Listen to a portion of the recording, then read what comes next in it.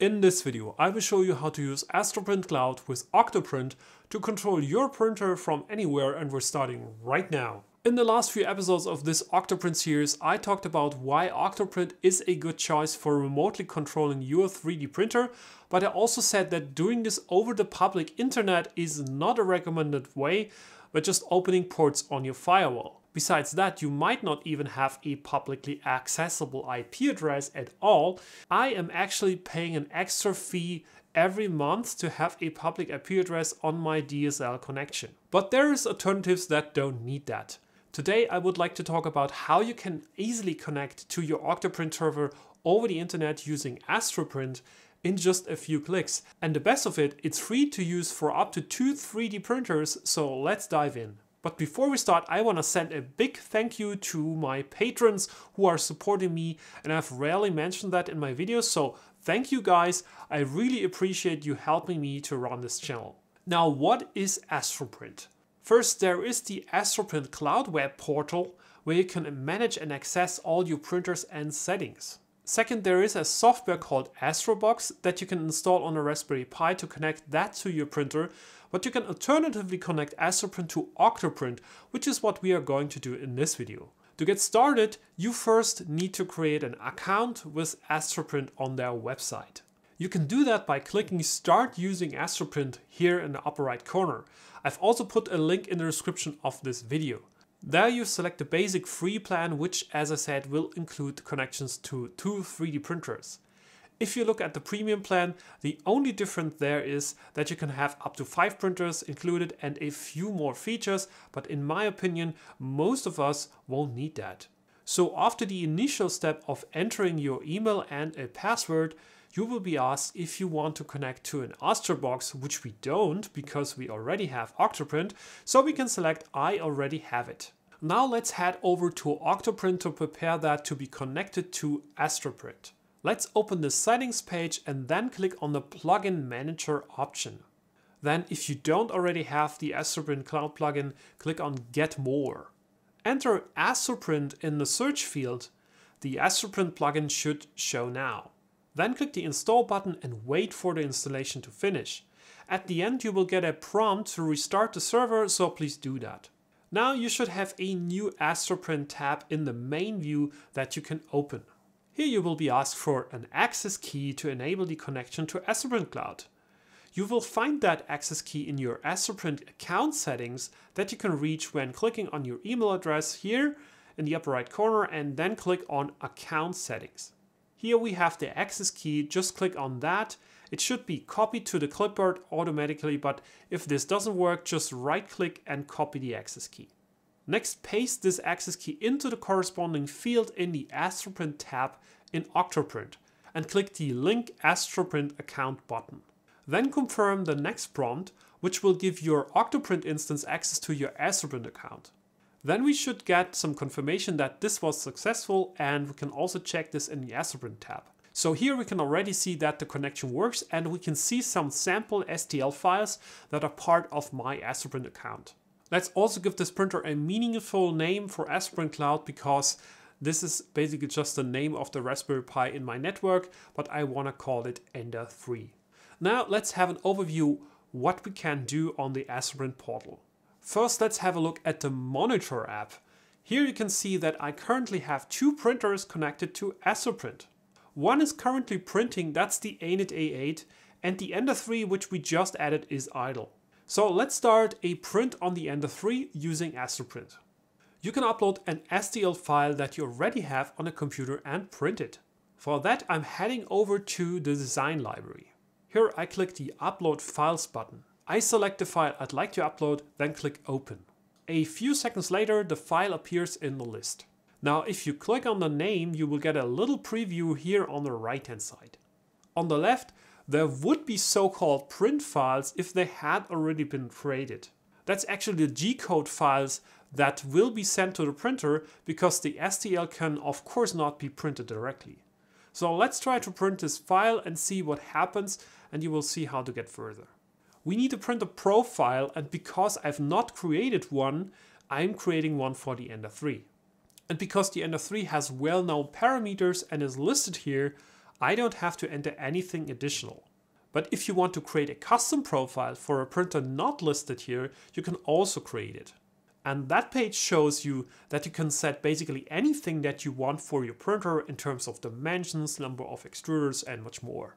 But also what kind of print file format you need and even what slicer software Astroprint should use to slice your STL files, which is pretty amazing because in theory you wouldn't need to have Cura or Slicer installed on your computer anymore, because it's just right here in the cloud. But let's keep it simple. I will stay with the default profile for the Ender3 for now. So the next step is to create a material profile. That's basically the same as in other slicer programs when you want to keep your material settings separate from your printing profiles, which I definitely prefer. I'm personally even creating separate material profiles for each filament brand that I'm using, but you could also go with the default PLA profile. It's probably going to work quite well.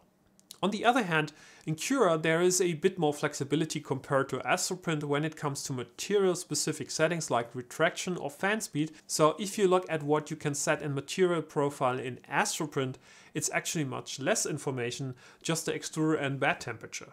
But once we would look into the advanced slicer settings, which I'll do later, we'll find these settings. Let's just say we want to print this using the default PLA settings. Actually, I don't think we will need additional platform adhesion like a brim or whatever this setting will create, so let's just print this. We see that it's now slicing the STL file into G-code, and once it's done, you can finally either select to queue it, which is a premium feature, so I don't select that now, and print now, which is the thing we want to do. And here we finally have to select which printer we actually want to send this to, so I have to select the printer manually. There seems to be some kind of matching feature, but I actually didn't find a way how to make my OctoPrint based connection report to Astroprint as a specific printer model, besides just giving it a meaningful name. So I select the printer and Astroprint is now sending the G-code file over to my OctoPrint instance. Finally, we can monitor the print, so let's have a look how this works. So here in the monitor view you can see what's currently happening at the printer. You can also get screenshots of the webcam by clicking here, so everything looks fine, the build plate is clear. The printer is heating up and should be starting in a few minutes. If we look over to OctoPrint, we can see the same happening here. It started to heat up and that's the file going to be printed.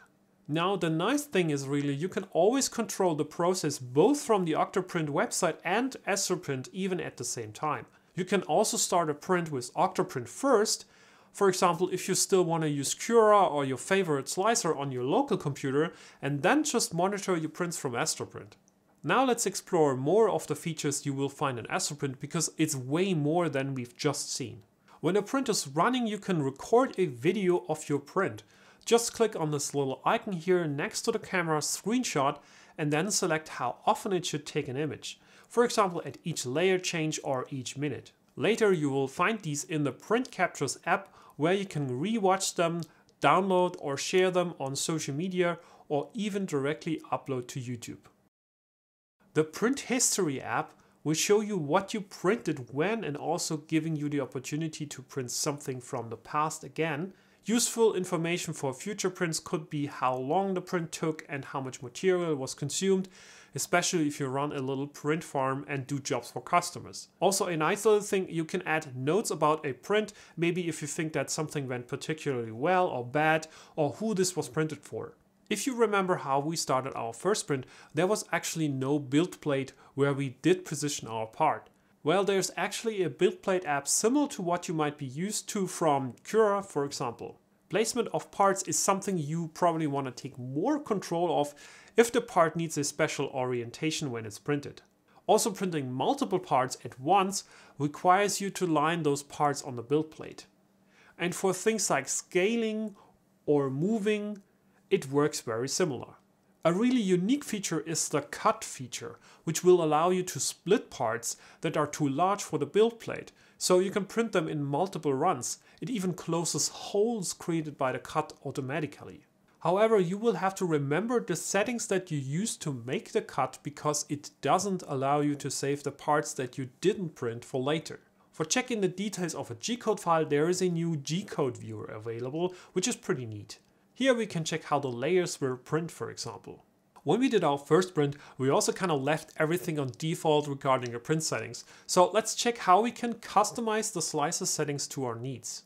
There's an app called My Slicer Settings where you can customize basically everything that you might know already from your slicer software. And to start, you have to select first a printer and second a material.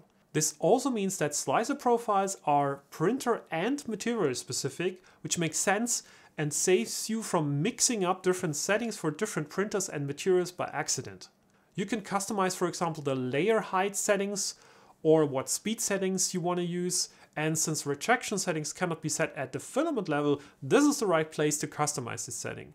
Now, I'm not saying that this is necessary all the time. You can get along with the default settings for PLA quite well, but if you intend to print something advanced like PETG or ABS, you will find that every printer and every material behaves different and you need to tweak those settings for best results. A useful integration is also the Thingiverse app, which you can use to browse Thingiverse for designs, and from there you can directly choose to print something. Unfortunately, you cannot get access to your personal collections that you might have created in Thingiverse already, but for quickly searching and printing something, this is good enough. For my mini factory, this works quite similar. I also want to show you the mobile app. I've put the App Store links in the description as well. Simply download the app and then log in with your Astroprint credentials. Here you can, for example, use the design library for starting or stopping a print and monitoring your prints, and a few more things. And you can also use the Thingiverse integration to quickly start a print from there. So overall, I think it's a great package. There is actually 3D design apps in the portal that you might want to try out, like Leopoly or 3D Slash. I hope this video helps you get started with Astroprint successfully. Please tell me what you think in the comment section. If you like this video, please do me a favor. I appreciate if you will hit the like button or subscribe to my channel, but the real way how you can support me is go watch some of my other videos that I've linked for you in these 2 cards here. Thanks for watching, see you next time.